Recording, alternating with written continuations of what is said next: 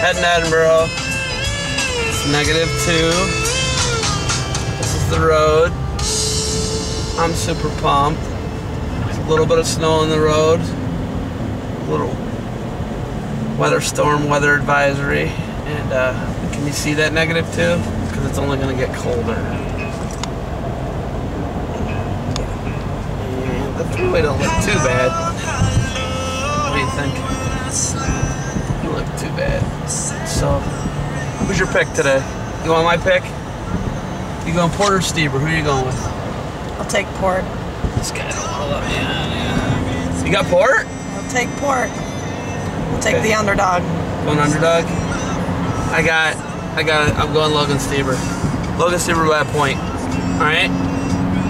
So, what time is it? 8:26.